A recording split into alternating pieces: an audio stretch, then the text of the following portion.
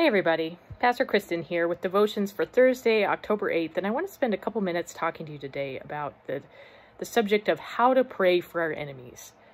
This topic was prompted for me by a couple of conversations I've encountered recently where people are questioning how and whether we're supposed to pray for someone if they have deceived us or harmed us, whose actions have caused suffering for ourselves or for others we care about, someone who's been responsible for oppression or abuse for which they have been unrepentant.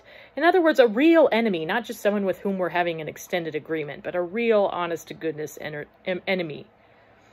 Now, there seem to be two basic schools of thought here. One says that it's okay, and perhaps even most faithful, to pray for that person's just deserts, especially if that prayer is coming from the hearts and mouths of those who have been most deeply wounded by that person. Another school says that the higher moral ground is to actually pray for that person's well-being, that enemy's welfare, not to wish them harm, even if that also means continuing to hold them accountable for their actions. I need to acknowledge right here that my own privilege undoubtedly informs my response to this question. But I know that there are folks in our own faith community who wrestle with this, and so I felt compelled to offer my perspective. And based on my reading of biblical texts, I believe that both schools are actually right. They're both right. Let me unpack it a little bit. You see, the Bible reflects this long and juicy tradition of praying ill for one's enemies. They're called imprecatory prayers, where we ask God's judgment to fall quickly and harshly upon those who are guilty, at least in the prayer's perspective, of great injustice. Nehemiah prayed like this over the enemies that taunted him. He said, "Hear, O God, how we are despised. Return their reproach on their own heads and give them up for plunder in the land of captivity. Do not forgive their iniquity and not let their sin be blotted out before you." Ouch. The most famous examples of this are in the Psalms, though. There are more than a dozen of these imprecatory psalms, and some of them are very imaginative.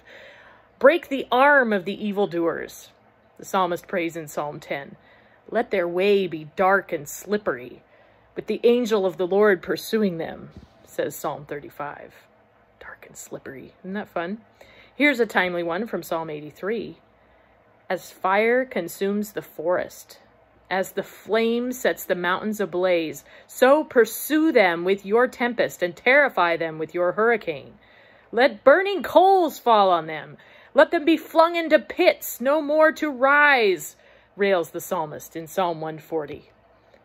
Even our beloved Psalm 139, you know the one, with those tender images of being known before we were born, knit together in our mother's womb, fearfully and wonderfully made, includes some verses you won't see on a cross stitch.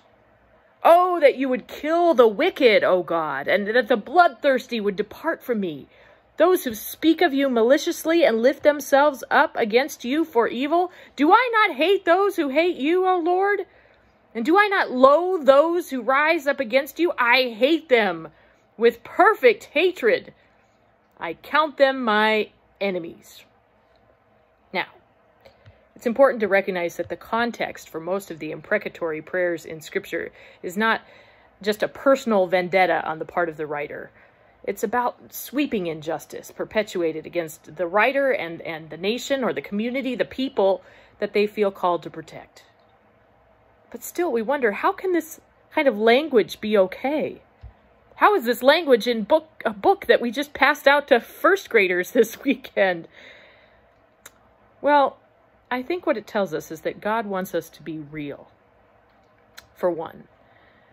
There was a theologian who once said, "We do not pray as we ought. We pray as we are."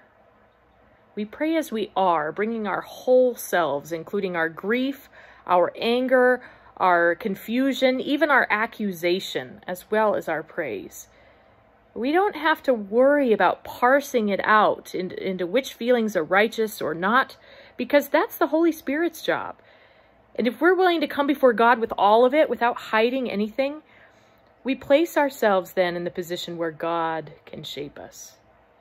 And in calling upon God to judge our enemies, even though we have in mind exactly what we think they deserve, in essence, we're relinquishing that role of judge back to the one who already holds it, which is God, right?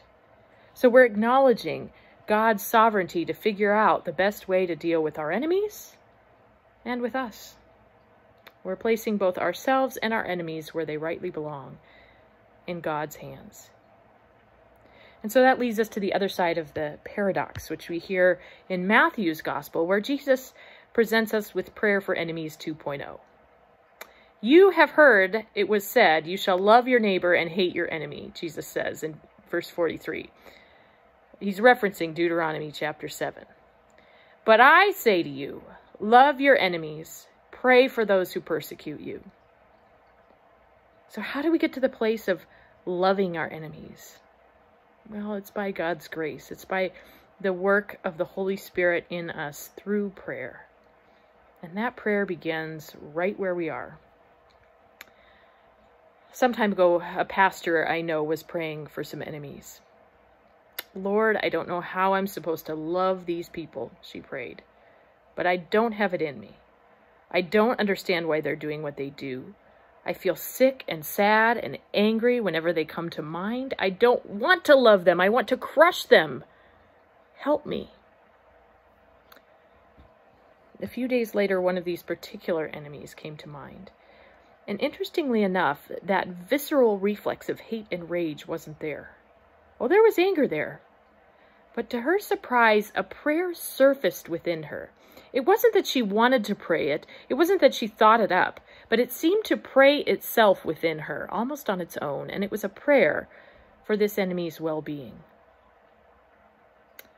Ted Loder prays, help me to love the enemies I have the integrity to make. It's one of my favorites. Help me to love the enemies I have the integrity to make. My friends, living in the way of Jesus will inevitably make us some enemies, especially the enemies of the poor. There's no virtue in not having enemies, nor is there virtue to be found in condoning or excusing or accepting or ignoring injustice and abuse. But for this pastor, in the days that followed, she found it a little easier to pray for that enemy and also to examine her own complicity in the enemy's wounding behavior. And less blurred by that anger, she became a little bit more clear-eyed about how she might respond to the enemy's attacks. What was hers to control and what wasn't. She still had anger and sadness and disbelief, but those feelings didn't have her. And when the imprecatory prayers did rise up within her, she didn't stifle them, she let them go. And then she let them go. After vowing to hate his enemies with a perfect hatred, the psalmist concludes Psalm 139 by saying, search me, O God, and know my heart. Test me and know my thoughts. See if there is any wicked way in me, and lead me in the way everlasting. When we pray justice rain down on our enemies, our own motives are laid bare in the same divine court. And that too is justice and grace. Amen.